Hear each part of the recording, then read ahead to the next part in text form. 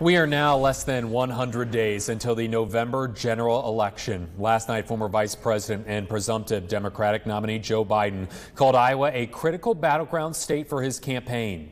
He made the comment during last night's Iowa Democratic Party Hall of Fame event, calling for, quote, real leadership to address issues like systemic racism, unemployment, and the pandemic. The stakes have never been higher, so we have to work harder than ever.